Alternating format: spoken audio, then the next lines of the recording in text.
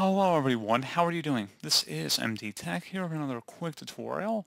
In today's tutorial, I'm going to show you how to resolve if you're coming across an error when attempting to run the System File Checker utility in a command line window, and it says that there is a system repair pending which requires Reboot to complete, restart Windows, and run SFC again. So all you have to do is just close out of here, right-click on the Start button, select Shutdown or Sign Out, and select where it says Update and Restart.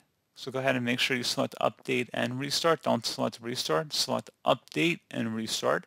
And go ahead and just select that.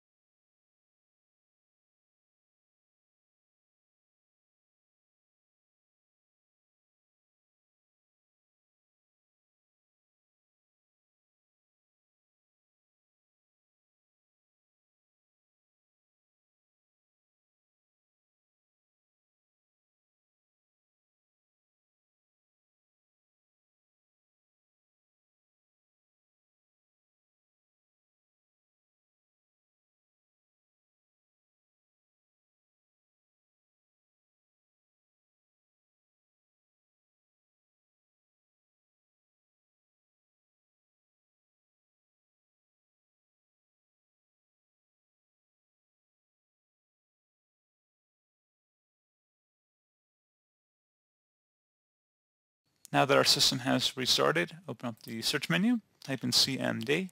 Best match should come back with command prompt. Go ahead and right-click on that and select Run as Administrator. If you receive a user account control prompt, select yes. And now type in SFC /scan now. And now it should begin running successfully. So pretty straightforward process, guys. Do hope I was able to help you out, and I do look forward to catching you all in the next tutorial. Goodbye.